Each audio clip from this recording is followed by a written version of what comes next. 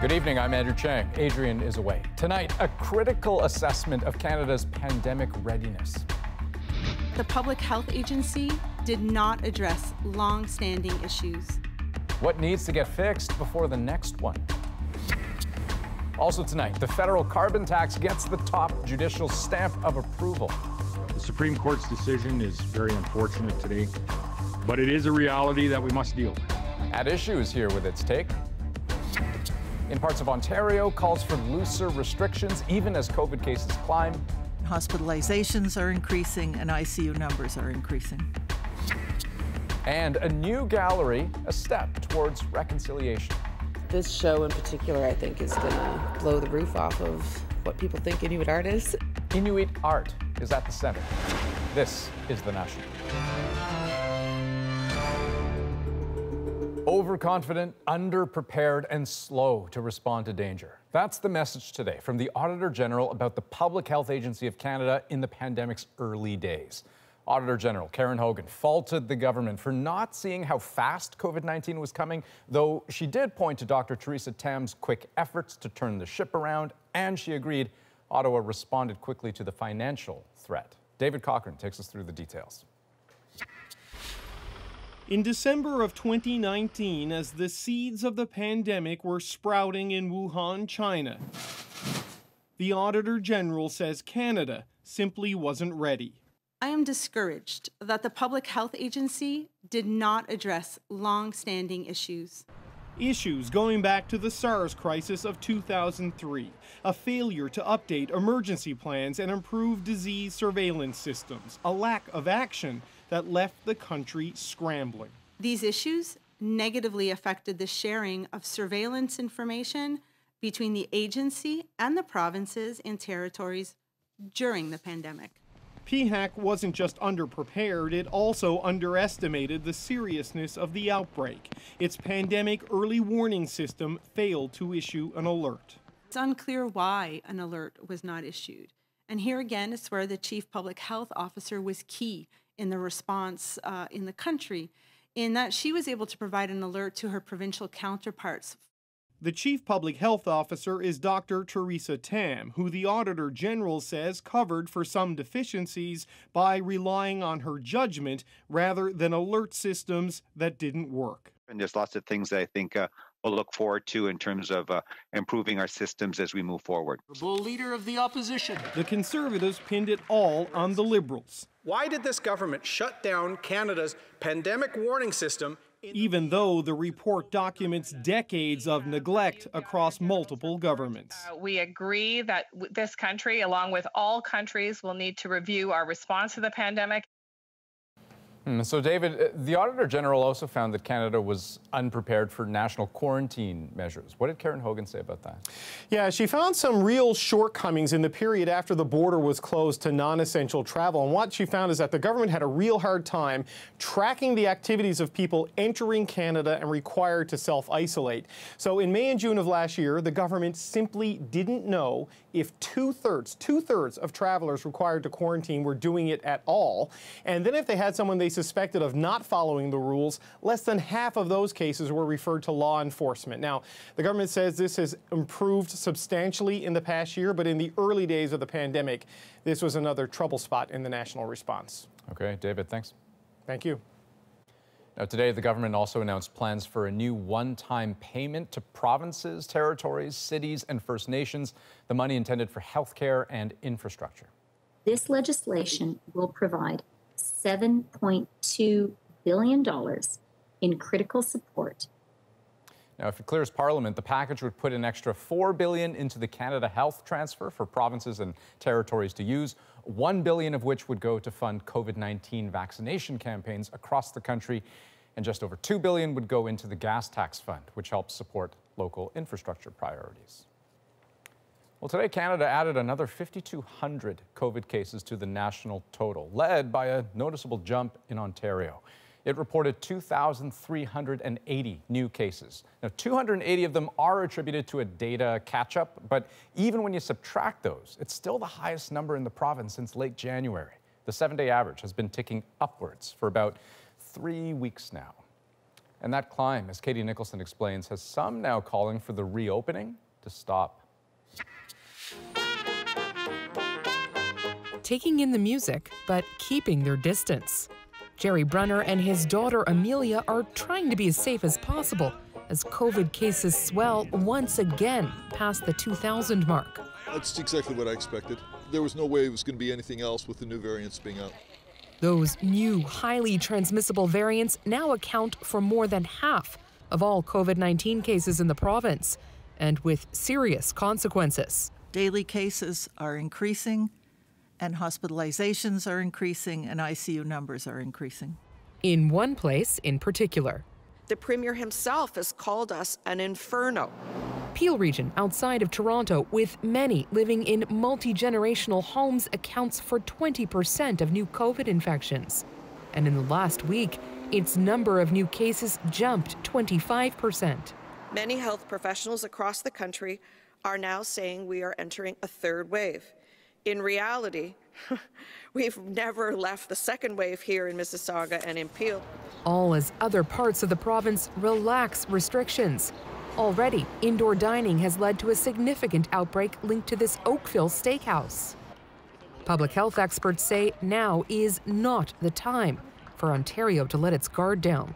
We need to learn the lessons, and we need to not only decrease this sort of opening up that we're doing now to prevent cases, but also to prevent our public health system from getting overwhelmed. Easier said than done. After a long winter of isolation, many today soaking up the sun maskless. Back in the park, Jerry Brunner says the government got it wrong. I wish that they'd kept the clamps on, kept the lockdown on until the numbers got down to where their contact tracing was not overwhelmed anymore. Now, he and Amelia will keep the world at a distance a little longer. Katie Nicholson, CBC News, Toronto. Now, the numbers in BC are also surging. It recorded 800 new cases today. Hasn't been that high since early December. Still, some restrictions are loosening. I am very, very pleased that we are at a place where we can make some changes that will affect people's quality of life. Effective April 1st, residents in BC long-term care facilities will be able to have 2 visitors at a time instead of having only 1 designated visitor, and they'll be allowed to hug. The province will also allow a limited number of indoor faith services this spring. Well, a crushing defeat today for 3 provinces fighting the federal carbon tax. The Supreme Court ruled Ottawa acted within its powers when it put a national price on carbon pollution. Chief Justice Richard Wagner wrote that climate change counts as a matter of national concern. He called it an existential threat to human life in Canada and said carbon pricing is critical to our response. Alberta, Saskatchewan, and Ontario wanted the carbon tax ruled unconstitutional, but only 3 of the 9 judges agreed. Dissenting Justice Russell Brown said the majority opinion is bound to lead to serious tensions in the Federation. Now, there's lots to say about an issue this big, this polarizing. Olivia Stefanovic starts us off with the politics. The legal debate may be settled. The issue around whether carbon pricing forms part of Canada's plan with respect to reducing emissions is over. But the political debate is about to heat up. Canada's Conservatives will repeal Mr. Trudeau's carbon tax. The Conservatives, who voted just days ago against recognizing the existence of man-made climate change, vow to relitigate the issue in the next election and say they'll reduce greenhouse gas emissions in other ways. We won't be doing that by making the poorest Canadians pay.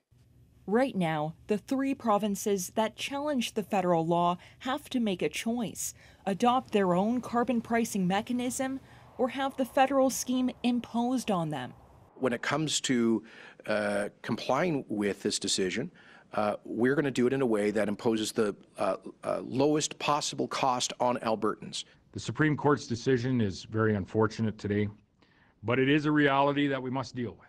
Scott Moe says Saskatchewan is designing its own carbon pricing system, one that will give money back to drivers at the pump.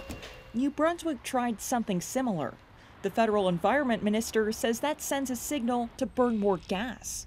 I'm certainly very sympathetic to trying to ensure that there is space for Saskatchewan to make choices that are specific for its economy, but it has to drive emissions reductions. Otherwise, what are we doing? The minister says he will reach out to the provinces to try to find a way to work together after spending the last 3 years as opponents in court. Olivia Stefanovic, CBC News, Ottawa. Now, in the world of business, you'll certainly find critics of the carbon tax disappointed in the ruling, but as Rafi Boudjikanian shows us, that's not all you'll find. That's durum wheat there. And to get it to market from his farm in rural Saskatchewan, Todd Lewis says, you need to burn a lot of carbon.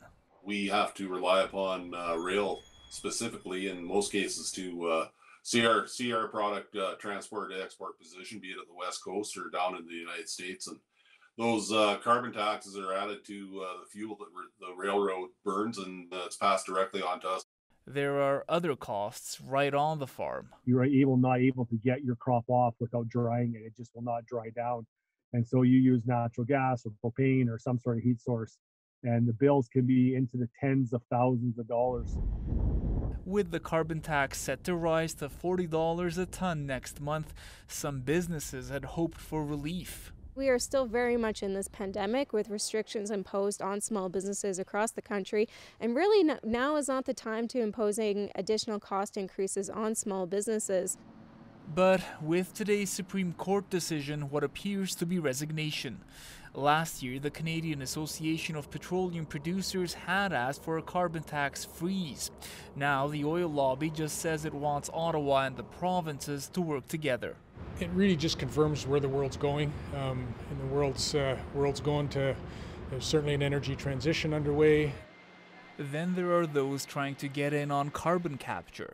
This Central Alberta plant says it's pulled the equivalent of 350,000 cars off the road. We're in the business of large-scale capture and storage, and there needs to be incentive to do it. That incentive can take many forms, and this is one, and it's good to know that it's finally been clarified that it's constitutional. The big question now, what that might look like once the holdout provinces decide whether they'll implement their own carbon tax or stick to the one imposed by Ottawa. Rafi Boudjikanian, CBC News, Edmonton. And now our chief political correspondent, Rosie Barton, joins us because, Rosie, what is your sense? I mean, what you make of today's decision?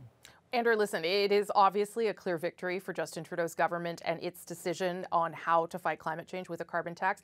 It puts the ball in the court of those provinces now that didn't want this to either come up with a serious plan of their own or to stick with the one that has been imposed on them by Ottawa. What it doesn't do, though, fundamentally, is change the political debate around climate change. Remember, Conservative leader Erin O'Toole says he's going to repeal this and put in place some system of his own that's yet to be determined, that he's yet to announce. So there's a very good chance that the next election will yet again be a battle over climate change and who has a real plan to fight it. Right, and more on that on At Issue coming up a bit later. Looking forward to that conversation. Thanks, Rosie.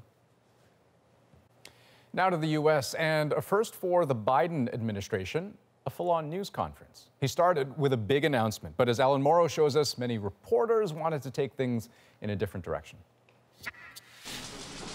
For President Biden, an opportunity to tout success and make new promises. We will, by my 100th day in office, have administered 200 million shots in people's arms. I know it's ambitious, twice our original goal. You could talk a little bit about. But reporters did not ask about the pandemic. Biden pressed on other challenges instead. The crisis at the southern border, calls for gun control after 2 mass shootings, and rising international tensions.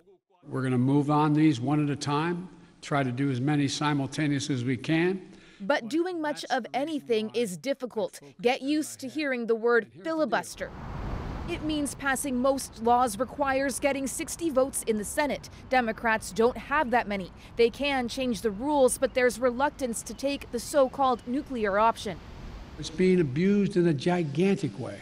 Biden, an institutionalist, signaling in his strongest language, yet he's open to Democrats going it alone. If there's complete lockdown and chaos as a consequence of the filibuster, then we'll have to go beyond what I'm talking about. After signing a $1.9 trillion COVID rescue plan, Biden is now targeting a $3 trillion infrastructure package. I can't guarantee we're going to solve everything, but I can guarantee we can make everything better. Have you decided whether Biden was asked if he'll run again in 2024. By then, he'd be 81 years old. No, the answer is yes. My plan is to run for re-election. That's my expectation. But Biden was quick to say his focus is right now, with an agenda that's one of the most expansive in recent history. Republicans are not the only obstacle. Biden has to worry about friction in his own party, too, between the progressive and centrist wings. Building back better, as Biden calls it, will mean bridging gaps within the Democrats themselves. Ellen Morrow, CBC News, Washington. Well, CBC News has learned that NHL players coming to Canada will face relaxed quarantine rules over the next few weeks. The Canadian government will allow hockey players traded from the U.S. to quarantine for only 1 week instead of 2. But players will also undergo additional COVID testing. The league's trade deadline is on April 12th. According to a source, all provinces with NHL teams are on board with the new measures. The Pfizer-BioNTech vaccine is now being tested in children under 12. The companies hope to be able to expand vaccination to that age group by early next year. Pfizer has already been testing the shot in kids aged 12 to 15, and it's already approved here in Canada for anyone 16 or older. Well, a 21-year-old has been arrested for the attempted murder of a Montreal police officer in a case that led to the wrongful arrest of a black man nearly 2 months ago.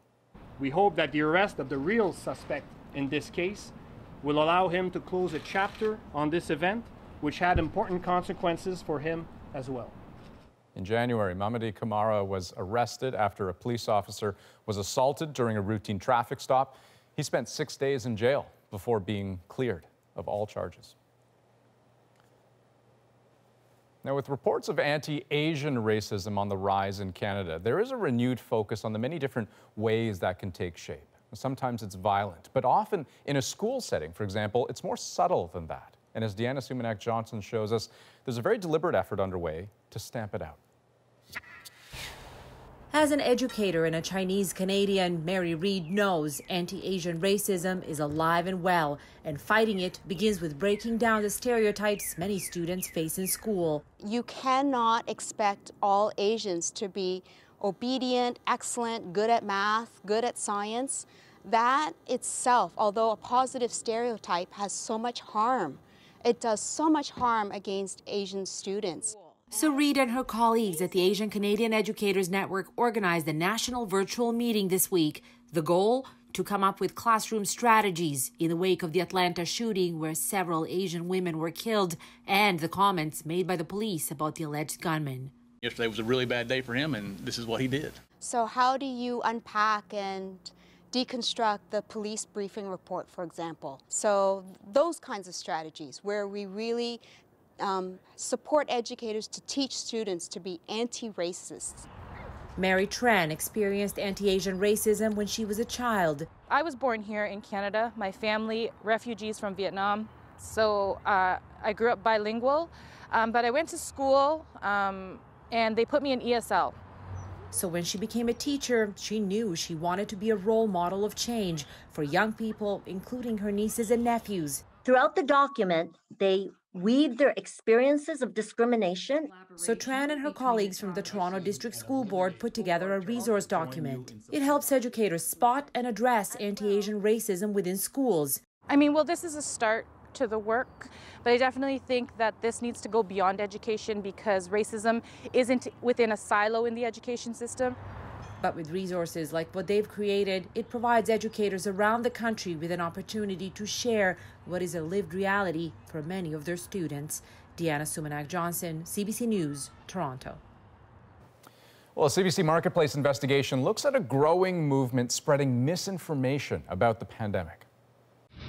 Do you think COVID is a hoax? Yes, I do, 100%. Next, inside a boot camp charging hundreds of dollars to train people how to spread COVID conspiracies. Art from Canada's north gets a new home in the south. This show in particular, I think, is going to blow the roof off of what people think Inuit art is. And a grandmother in long-term care gets a wedding window seat.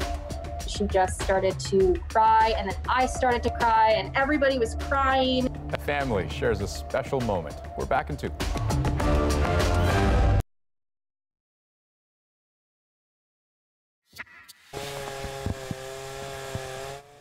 Well, some major damage in parts of the southern United States today as a severe and deadly weather system tore through the region. In Alabama, at least 5 deaths have been reported after a tornado touched down. It also left thousands without power. Parts of Texas, meanwhile, are cleaning up after an intense storm with golf ball-sized hail. Well, they keep trying and keep failing. And now salvage teams from the Netherlands and Japan have been hired to try to free that giant container ship blocking the Suez Canal. The Ever Given became wedged on Tuesday amid high winds and a dust storm. There are now more than 150 vessels waiting to pass one of the world's busiest transport routes. New Zealand will become one of the world's only countries to offer paid bereavement leave for workers who suffer a miscarriage. Lawmakers passed the legislation unanimously, which gives mothers and their partners 3 days leave without having to tap into 6 days. New Zealand is reportedly only the second country in the world to introduce the measure after India. Well, the pandemic has led to a surge of misinformation online. False or misleading statements about COVID-19 are everywhere, and for some people, conspiracies have become a business. A CBC Marketplace investigation takes us inside this growing industry. Here's Asha Tomlinson. Take your masks off, guys. These rallies are held across Canada. These protesters are anti-mask, anti-vaccine, and COVID deniers. Do you think COVID is a hoax? Yes, I do, 100%. Their claims debunked by experts. Still, they're spreading all over social media. Many people argue that this pandemic was a plandemic. A lot of it feels very planned to me. We're going to build an entire army to stand up and say, not only no, but hell no. Sherry Tenpenny is a prominent anti-vaccination advocate. She's hosted virtual boot camps, charging about $600 Canadian to share her theories and tactics. We signed up and asked epidemiologist Colin Furness to weigh in. 3 themes emerge from this boot camp, and we've noticed them in our research too. 1, COVID isn't dangerous. We've shut down the entire global economy over a flu virus. COVID is dangerous. If everyone in the world got COVID, 50 million people would die. That is misinformation. 2, COVID vaccines are harmful. This is genocide, people. We've now inoculated millions and millions of people worldwide. We have not seen a jump in mortality. 3, governments conspired to create this pandemic. It's a political agenda at the very top to take the entire global economy to its knees. It's hard to find anything that governments around the world could possibly agree upon. It doesn't make sense. There was also talk about vaccine passports, digital proof of the COVID-19 vaccination. Any advice on what's going on with these vaccine passports? Tenpenny's business partner says some hackers have told him they may try to forge credentials. In the background, this is what all the hacker-cracker folks that are really pissed about this are working on. Oh, good. The idea that they might try and circumvent that actually, I think, represents a pretty serious public health danger. Hunt told us he's not involved, nor does he support the hacking of vaccine passports. And Tenpenny said she stands behind her boot camp and makes no apologies for earning a living. Asha Tomlinson, CBC News, Toronto. Now, CBC's Marketplace also puts social media giants to the test to see if they're cracking down on misinformation. You can tune in for the full investigation. That's tomorrow on CBC television at 8 p.m. Eastern, 8:30 in Newfoundland. You can also catch it on CBC Gem. Okay, ahead on the National, a collection of artwork like no other. Thousands of pieces of Inuit art unveiled in Winnipeg. We're going to take you inside for opening night. First, though, Rosie's here with At Issue. Enter tonight, we are obviously going to have more on the Supreme Court's ruling on the federal carbon tax. The Supreme Court's decision is very unfortunate today. What does this mean for Conservative premiers who opposed it? Chantal, Andrew, and Althea will join me to talk about all of that right after this break.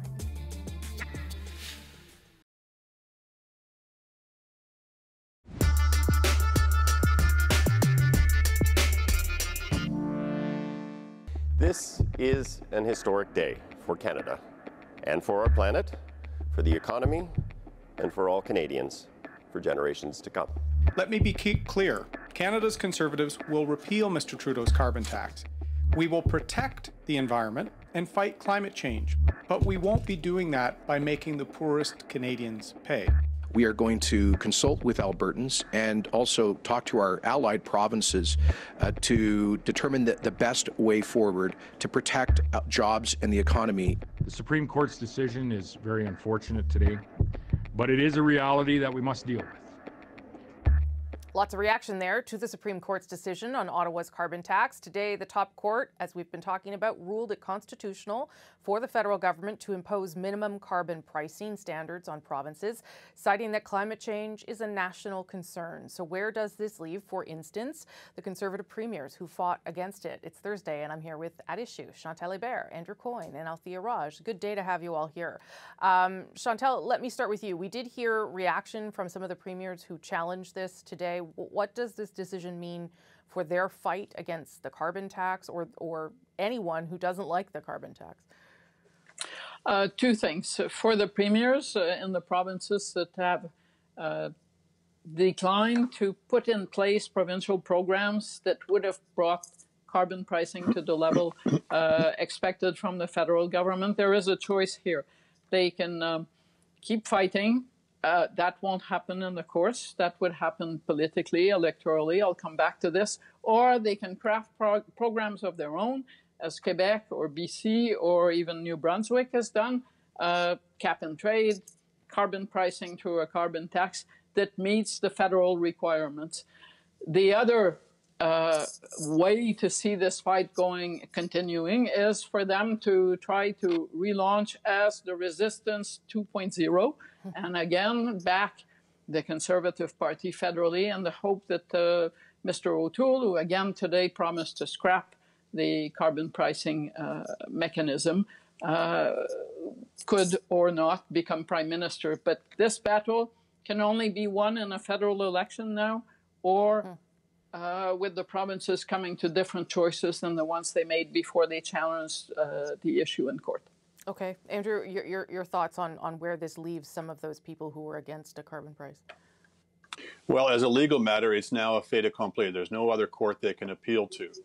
I thought the reaction from the premiers today, I don't think we heard from Doug Ford unless I'm mistaken, but from Scott Moe and Jason Kenney was pretty telling. They did not sound like they were revving up for another battle on this. They sounded like they were inclined to take this on board. And after all, they have a choice. They can either, the tax is going to be collected one way or another. Either they can collect it or the feds can collect it. And I think eventually the logic of that is going to come home to them. I thought Aaron O'Toole looked quite isolated today in claiming he was going to repeal it. I think if the premiers thought he was likely to win and likely to win on that platform, they might have rallied around him. They didn't, I think, tells you where they think he's going. But ultimately, in the long run, this might be to his benefit, which is to say, if this issue does go to bed, if the provinces come on side of it, if there therefore is no federal tax to scrap, then it becomes a non-issue and he can talk about other things. So in a way, this might actually liberate him in the long run.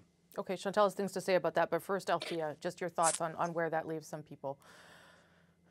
Well, I mean, we saw Scott Moe late in the day suggest that Saskatchewan might bring in a plan similar to New Brunswick. So I don't think that they're revving up for the Conservative political parties provincially and federally line of attack against this. I think this is kind of the train's left the station. First of all, the Supreme Court actually wrote the Chief Justice in the decision that climate change is real, that it is an existential threat to humanity. For the fact that it is not a finished dialogue within the Conservative membership, as we saw last week. Obviously, the Supreme Court justices were not responding to what happened at the Conservative convention, but the fact that the court has pronounced itself on this, I think, is quite significant. I think it's very significant that we didn't actually hear the Conservative leader take, I think there was a line of argument he could have used in the Supreme Court's decision, specifically in the dissenting decisions, saying that the majority had basically created this new power that would allow federal jurisdiction to intervene on things like possibly the administration of hospitals, that there could be a huge floodgate. We didn't hear Aaron O'Toole say that, you know, take the line that we'd heard from the government of Quebec as well in fighting this decision, that this was going to be something that was a risk to the Federation. Okay, Chantal, I think you wanted to talk about what this does for Aaron O'Toole and whether this allows him some room if a carbon tax is just a thing that everyone decides to go ahead with. It's not that simple, and there is a reason why the Supreme Court went out of its way to point out that this is not about a tax, but about a regulatory mechanism. And if you understand the federal legislation, it is a floor price on carbon that the federal government today was told it was allowed to set. That floor is the floor of an elevator. It is meant to go up. If it doesn't go up, it's inefficient. It's a symbolic gesture. So to say that if the provinces, Ontario, Saskatchewan, Alberta, put in place mechanism that kind of makes the carbon tax disappear, that's not accurate. So when Aaron O'Toole is saying he's going to scrap the carbon tax, does he mean he's going to stop collecting it? Or does he mean he's going to repeal the legislation? Because if that is what he means, it doesn't really matter that everyone has a carbon tax. We will be back to where we were before the Supreme Court ruling. Yeah, go ahead, Andrew. Right, yeah. but if you're Aaron O'Toole and you know that this issue is a loser for you, and he knows that, and the people around him know that, then it seems to me the sensible and smart interpretation that he would impose on it is, I'm not going to collect a tax. That gives him a way to say that he's acquitted himself in terms of his base. He's paid homage to the diehards, but he doesn't actually have to change anything. So he, it doesn't take a lot of political ingenuity for him to say, we're not going to, you know, the issue of the federal government collecting the carbon tax is what I meant. We're not going to do that anymore, and then just stop talking about it. At that point, he can talk about other things, which if he has a brain in his head, he would like to do. All right, Chantal, and then I'll. But if you have a federal government that is determined to never raise the level of the floor price on carbon, you have the equivalent of having scrapped the policy. Right. Except, isn't the threat of raising the floor on the carbon tax what you could fight against as a conservative premier or a conservative leader? But that's already But that is already programmed. The carbon tax is set to increase. That's part and parcel.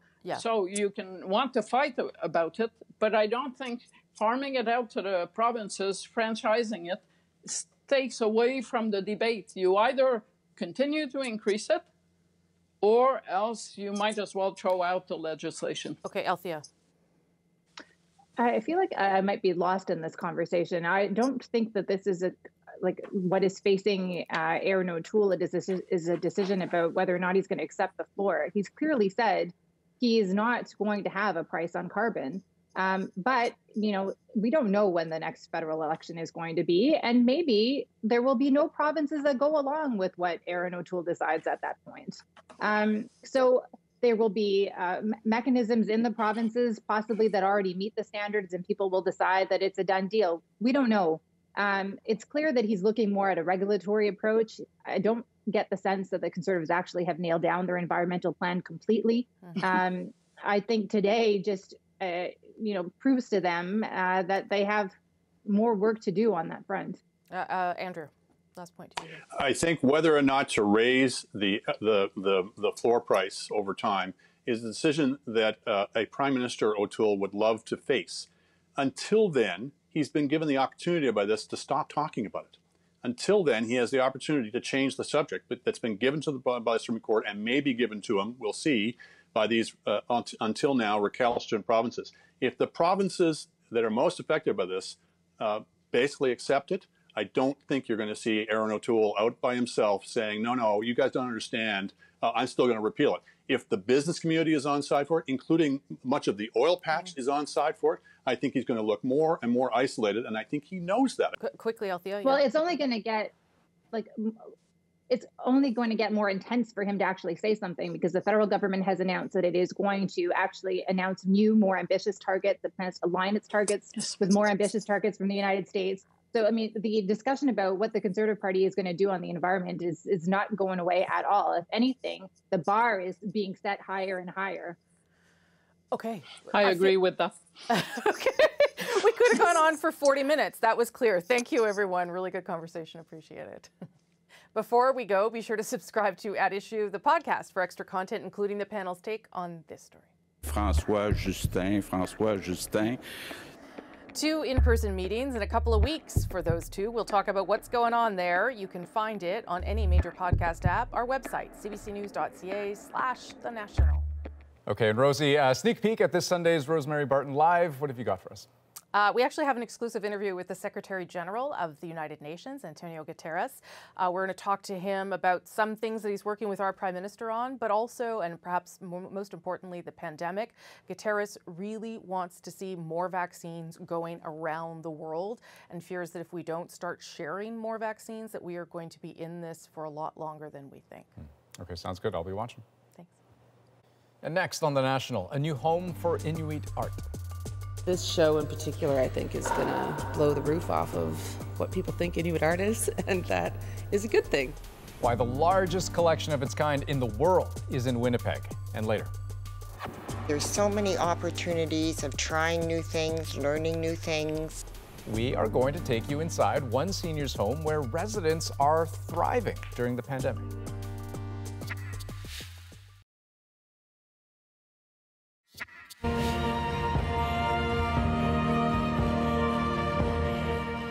Welcome back. Tonight, the Winnipeg Art Gallery presented this visual, though virtual, celebration of a long-awaited showcase called Kaumayuk. It becomes the world's largest public collection of modern Inuit art. Cameron McIntosh takes us for a look around, and he spoke with some of those folks behind the exhibits ahead of the opening this Saturday. From the outside, its design is inspired by northern landscapes, invoking the shape of an iceberg. Inside, the largest collection of Inuit art in the world, far more than soapstone carvings. Traditional, modern, multimedia, like this virtual Inuit cabin created by filmmaker Zacharias Canuck, who sees this as a chance for Inuit to be seen beyond the north. Inuit artifacts finally going to be shown in Inuit Today, and I just wanted to be part of Inuit Today. Kaumayuk is Inuktitut for its bright, lit. While not in Inuit territory, Winnipeg has a long and complicated history with Inuit art. In the 50s and 60s, a lot of it was bought in the north and resold in the south by the Hudson's Bay Company through Winnipeg. Inuit artists had little control. The Winnipeg Art Gallery wound up with the world's largest collection. What is the exercise of reconciliation, indigenization, decolonization? CEO Stephen Boris says in this case, it means giving Inuit artists a stage and control. It means rethinking how we've done things in this sector, what voice has led. Collaboration over appropriation. Many of the works are on long-term loan from the Nunavut government, which retains control. Amid some criticism, this isn't in the north. Heather Agluliyukti curated many of the exhibits. She says it's about giving northern artists a southern home. That's one of the things that we were thinking about when we were doing this exhibition is selecting works that really show the vibrancy and thrivance of our culture. The inaugural show mixes tradition with contemporary works, aspiration a recurring theme. I beaded the Nunavut patch on one side. Like this sealskin spacesuit. Why wouldn't we imagine ourselves like anyone else? This show in particular, I think, is going to blow the roof off of what people think Inuit art is, and that is a good thing. A bridge between north and south, lit brightly. Cameron McIntosh, CBC News, Winnipeg. Well, and just ahead, meet a group of seniors making the most of pandemic life. 1, 2. There's everything to do if you want to do it. That's a choice you make in your head. We're going to take you inside a Regina seniors residence where safety comes first, but fun isn't far behind.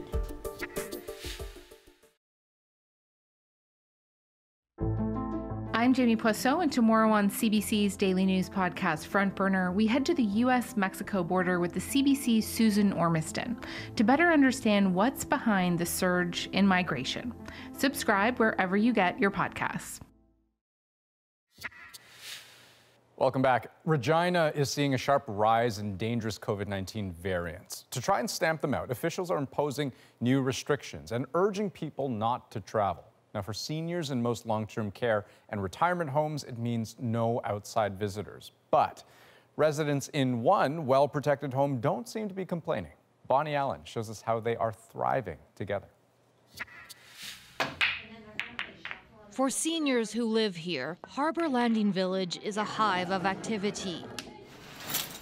73-year-old Jan Gavel leaves her private apartment with a packed schedule. 10 more. 1, 2, 3. The retired nurse finds it invigorating. Now 10 more. There's so many opportunities of trying new things, learning new things. I made a lot of really good friends here. She's not the only one who feels that way. We sat down with 3 seniors who are anything but lonely or bored. There's everything to do if you want to do it. Jan mentioned, you know, you've got to get out and get at it. That's a choice you make in your head if you choose to be miserable. This 4-story building is home to a for-profit seniors residence. The second floor is a licensed nursing home for 35 seniors, and another 40 seniors have assisted living apartments. Then there's a daycare, hair salon, coffee shop, and restaurant. Thank you, Chris. You're welcome. But when the pandemic started, almost everything was shut down to the outside world, with one goal. Make this the best fortress that we could, right? So that meant making some tough decisions around who was allowed into the building. More than a year later, still no cases of COVID-19. How's it going? CEO Jansen Anderson credits a combination of visitor restrictions, screening, and sanitation, as well as vigilant employees who only work here. You know, endurance is a huge part of this, right? It is a mega marathon on steroids. What has not shut down are activities and socializing. We did try and find a balance, you know, between resident safety from, you know, COVID-19 and their mental and physical health. So for us, you know, we didn't want to see our residents, you know, locked in their rooms.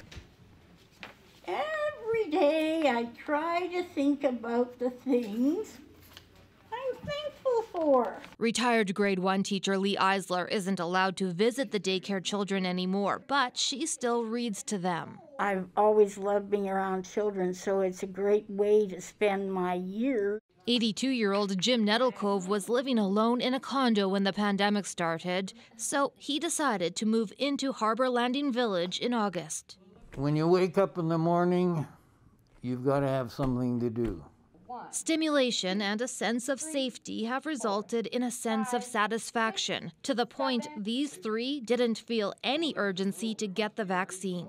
It didn't bother me one way or another. You weren't doing cartwheels and saying, yes, I'm vaccinated. No, it was just another event, another half hour in my day. If I could have, I would have said, no, I don't want that vaccination. I want to give it to the teacher, or I want to give it to one of the healthcare professionals. We're in a safe place where we're well looked after, so I don't think we really have anything we should be complaining about. Beautiful. Almost everyone in the building has now had at least 1 dose of vaccine. But visitations, which were allowed last month, separated by plexiglass, have been temporarily suspended due to the spike in COVID-19 cases in Regina. There are no immediate plans to ease rules, and no real pressure from some residents to do so. And up to the sky. Bonnie Allen, CBC News, Regina. Wow, that's amazing. Okay, next on The National, watching a wedding through a window. How one granddaughter decided to make her grandmother's wish come true. Next in our moment.